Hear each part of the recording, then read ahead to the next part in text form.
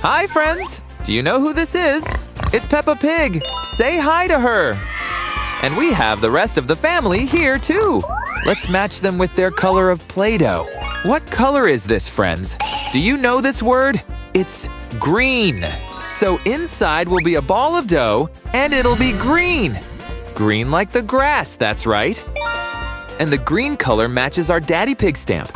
Let's check out this color next. The word on the side tells us it's pink. What will we find inside? A pink ball of Play-Doh, of course. Flamingos are pink. Then it's a match for our Peppa Pig stamp. This crayon is red. And this crayon is blue. Let's check out this one first. Those 4 letters spell the word blue. Awesome.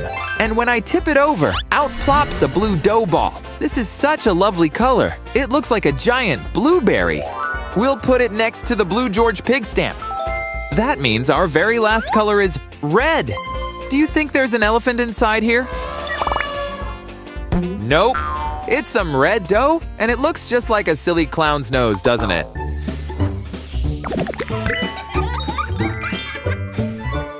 It goes next to the red Mommy Pig stamp. Now, for the really fun part. First, we're going to make our own Peppa Pig with this stamp. Should we use this cookie cutter? No, it won't work. I think we should look for a cutter that's also pink.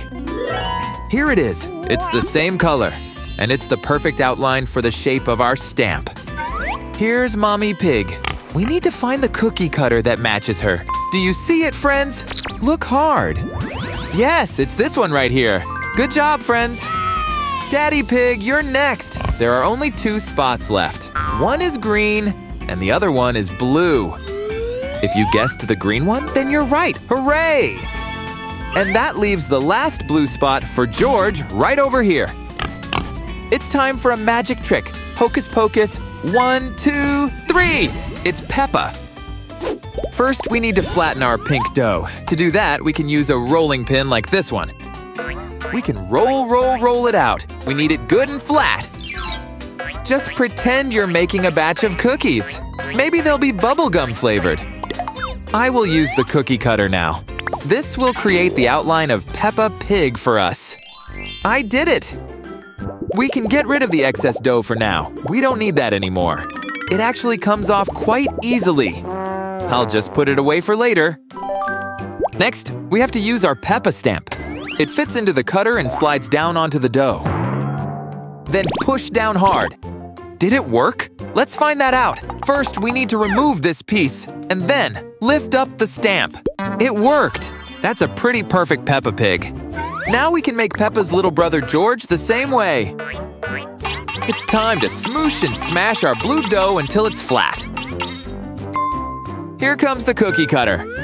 Place it on the dough, then press it down. Remember? And now it's ready for the George stamp. I need to push it down hard for it to make an imprint. I love peeling away all the leftover dough. It comes up so easily, leaving behind only the cutout we made. It's awesome! Ready to see the result? 1, 2, 3. Wow, it worked! Bip bap, big splat! That was cool! The green Play-Doh will help us make Daddy Pig. First, let's do the outline. Then, the Daddy Pig stamp comes. Whee! Splop! It's a tight fit, but it will work. Let's speed this bit up. Whoa! I'm like a superhero now! This will be done in no time. I'm nervous, friends! Do you think it worked? Let's see. Oh, it did work! It's a delightful Daddy Pig! Our set is almost complete! There's just one pig left. But which one is it? We'll have to wait and see, I guess. So the red dough is ready to be cut out. Is that Peppa Pig's outline? I don't think so. Well, whoever it is, they're wearing a dress. I'll push down the stamp, and then we can take a closer look. Bye-bye, red dough. We don't need you anymore. Ready, set, reveal. It's Mommy Pig, of course, and she's ready to join the rest of her fantastic family. What a colorful bunch. Oink, oink. I want to play with even more colors. And you can play with me, friends. It will be fun.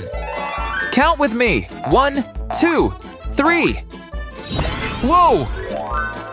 They're little balls of Floam, and each one is a different bright color. Awesome! Let's take a closer look. They're made from slime and teeny tiny itsy bitsy little styrofoam balls. This is called Floam. It feels so funny when I roll it out, and it makes a silly crinkly sound too. I wonder what I can make with this.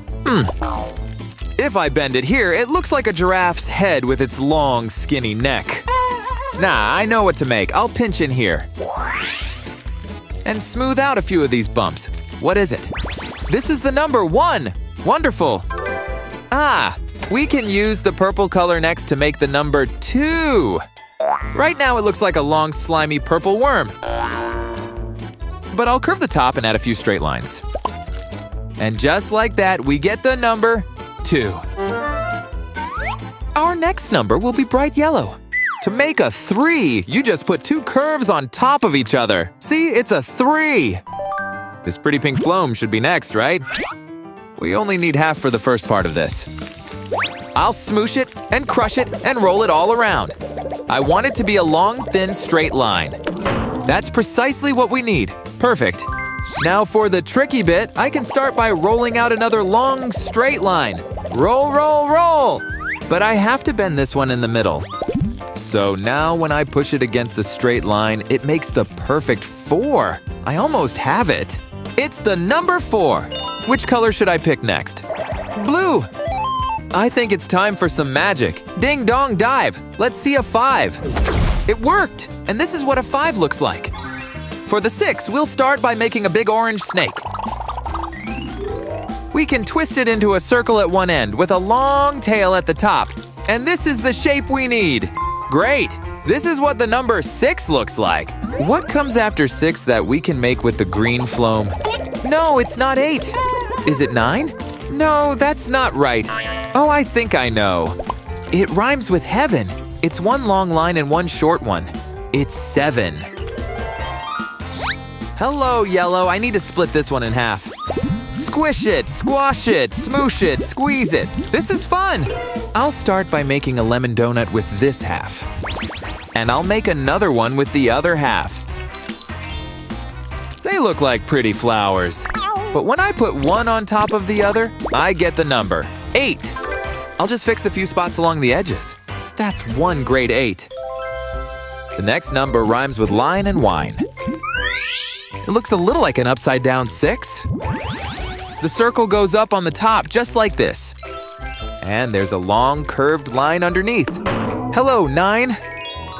Did you think we were done, friends? No, we have one number left and we'll need 2 pieces of Floam to make it. We can put one to the side and work on the first part. That was so easy. But does it look familiar? Yep, it's the first number we've made today. It's a number 1. Wait, there's another part to this number. It's like a giant purple hula hoop, so we must bring the 2 ends together. That looks pretty good. Look, friends, we just made a 10. It's fun making numbers with you. Here they are together. 1, 2, 3, 4, 5, 6, 7, 8, 9, and 10. I have an idea. Let's do the numbers after 10. I'll start with this red Play-Doh and split it into 2 balls. Raleigh, Raleigh, don't go slowly. This looks perfect. This number needs 2 ones standing side by side.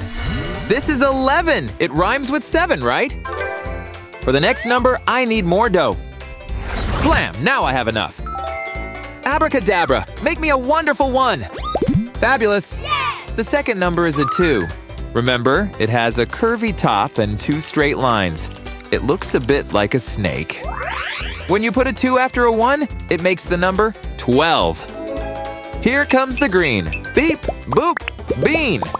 We just made number 13. Woohoo!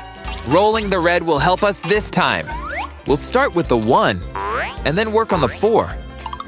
What does that make, friends? It's 14. Is that a purple worm? No, it's a number. And this number is 1. And its partner will be the number after 4. It's a 5. And a 1 and 5 is 15. This is an interesting looking green. It's so bright it almost looks like it's glowing. Maybe it came from outer space. That would be cool. We're starting with 1 again. And this time, we'll make a 6 next to it. A 1 and a 6 put side by side makes 16. Watch closely, friends. Here's a blue ball. Splat. And now it's the number 17. Oh no! The pink dough is trying to get away! That was close, but now I can make our next number. It also needs a 1 as the first number. Then we make an 8 with 2 circles. It's now 18. 1, 2, 3, presto chango! It's 19. Look, friends, we're only missing one number. And this one rhymes with plenty and starts with a 2. Are you ready? It's 20, made with a 2 and a 0. We did it, friends! Look at all the things we made today. All we needed was some fun dough and imagination. Don't forget to hit the like and subscribe buttons so we can play together again. Bye-bye!